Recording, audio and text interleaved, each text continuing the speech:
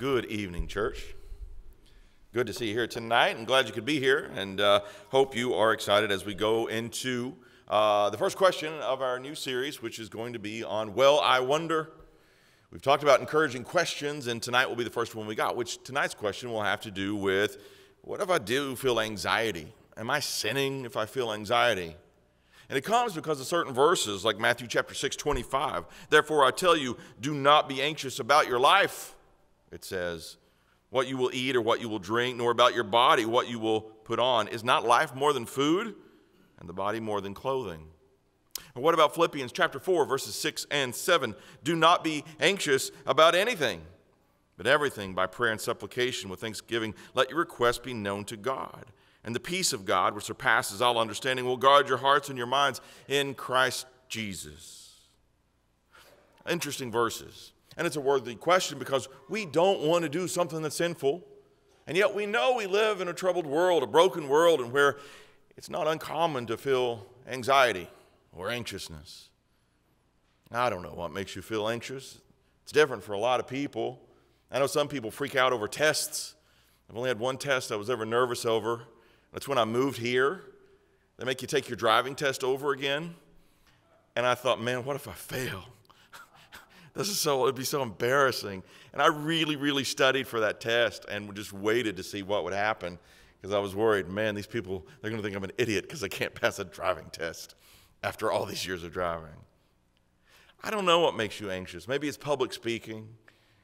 Maybe it's encountering someone. Maybe it's dealing with a problem in your family. It depends on the circumstance. But is it sinful? Is it sinful? Well, there's plenty of examples we have in the Bible of people who did face anxiety. I mean, that really went through a lot of anxiousness. In many ways, you could say Jonah would be an example of anxiety and anxiousness because after he spoke his message to the Ninevites, and they did repent, it was a moment in which he should have been full of joy.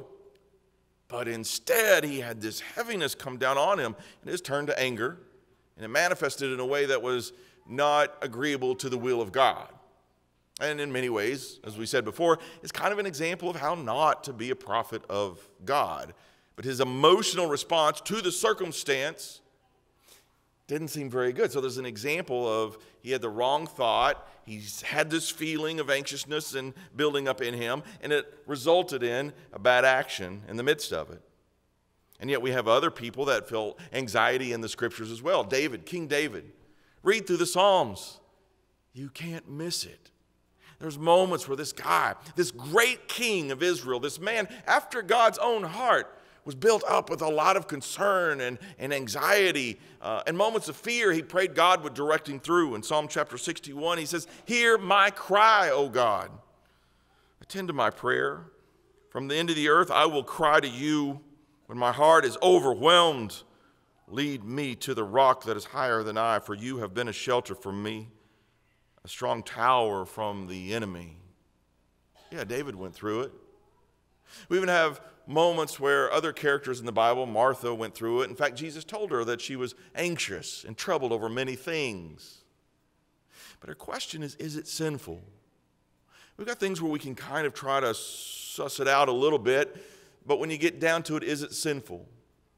Thankfully, we have this example with Jesus. And now we know from Hebrews chapter 4, verse 15, that Jesus was tempted in all points as we were, but he was without sin. He was without sin. And yet we have a moment where Jesus was overwhelmed. It's in the garden. Go with me, if you will, to Luke chapter 22. Luke chapter 22, and as I read it, you'll be like, oh, yeah, I remember that situation. I do. He's in the Garden of Gethsemane. It's all about to go down, his purpose for coming, his sacrifice is ahead of him, and he knows what's about to unfold. He knows the hurt that's going to come from the betrayal. He knows the hurt that's going to be coming from the abandonment of those close to him. He knows the physical hurt that's going to come from the beatings and the crown of thorns and the lashings. He knows the hurt that's going to come from being nailed to a cross and hung up in shame. He knows the hurt of having all these people who he comes to love and to help and to build up, and they're going to mock him and reject him and give him a false trial. He knows the hurt of a broken world. And he knows the intensity of that in his human form is coming all in this moment.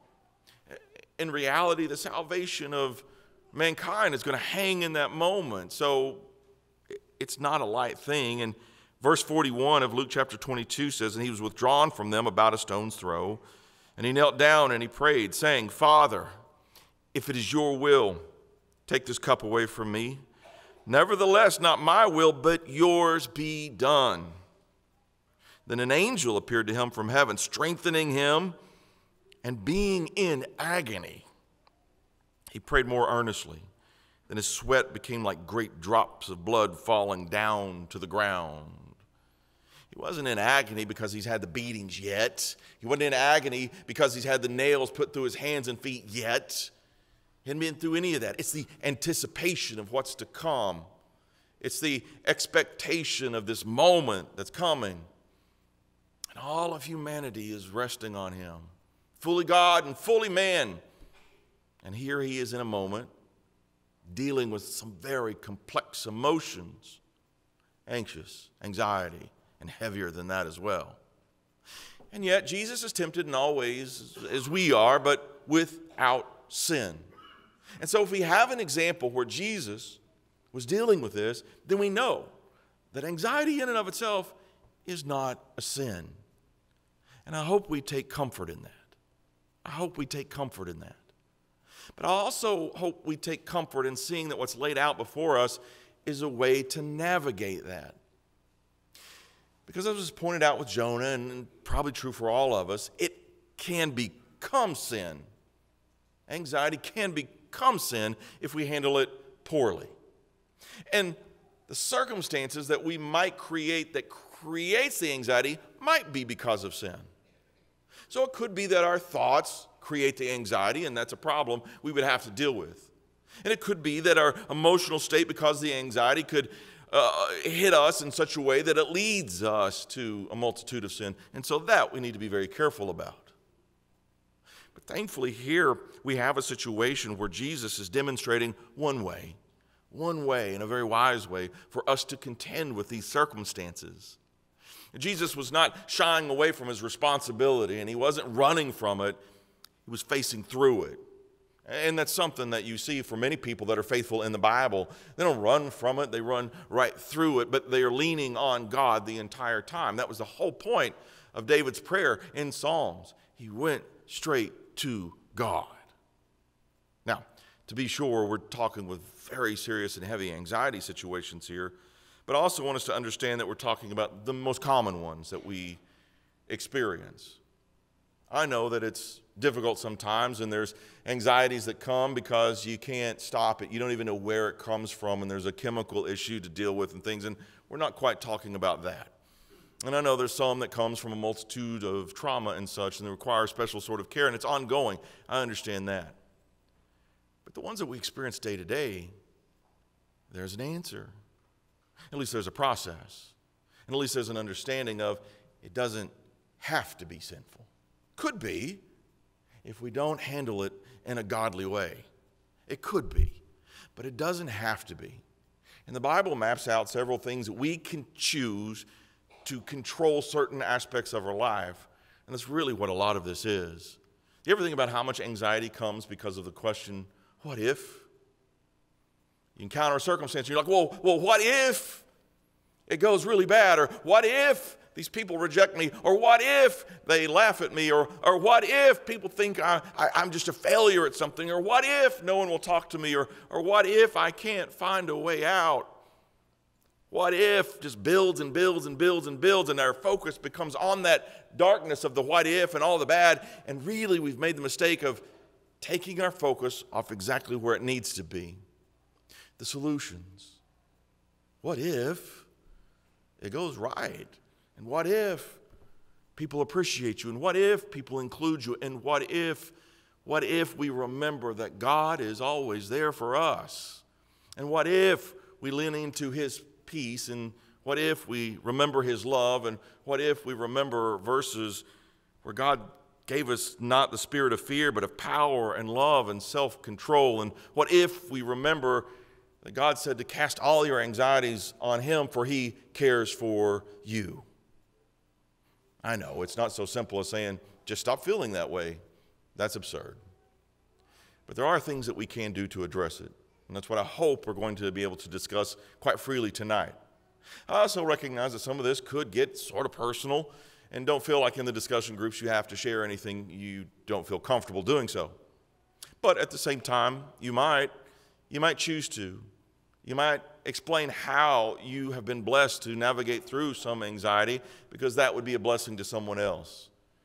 And they may not vocalize it, but someone might need to hear that. And we need to lean on each other for that. God blessed us with the church, and I love our church. We have a great one. And we can be there for each other in that regard. So tonight we're going to talk about anxiety and God. Tonight we're also going to break up in our groups as we normally do, but I want to encourage you, perhaps, just perhaps, you mix it up and you might go to a different group. Now, Alan is going to be teaching in here, and Rodney is going to be teaching in his regular class. Andrew and I are actually going to be switching, so that's going to be a little bit different. But you might actually decide, I've never been in that place upstairs. I'll go upstairs. And you might say, never been down in the auditorium. I'll try that one out for a little bit. That's fine too. And if you feel anxious about that, I say lean into the awkward and sit with someone you've never sat with before. But I enjoy that, so you may not, regardless. All right, we'll close out with an invitation. I am thrilled that everyone could be here tonight, and I hope we can be a benefit to one another. But I do want you to be mindful of your spiritual relationship with God. It's the most important thing that you can possibly have, and it certainly is the answer for so much of the things that makes us anxious in life. God is present, but God wants you to be spiritually successful. God wants you to have salvation. God wants you to be free from sin. Don't ever, ever forget that. And he gave an answer for that in his son Jesus, who after this prayer in Luke 22 did go to the cross. He did die to pay for our sins, all of us, and he did rise again, conquering death, paving the pathway. It's all very real. And tonight, in a very real way, you may have a need, a deep need, to confront some separation you have from God, or to chase after that desire to be as close to God as you possibly can be. Well, then let tonight be that night. If there's a way that we can serve you, please do not hesitate. Your soul, it matters way too much. Tonight, if there's a need where we can lift you up and pray with you and be there for you or spend time in God's Word, let's do it. Let's do it. If there's a way that we can serve you, let us know as we stand and as we sing.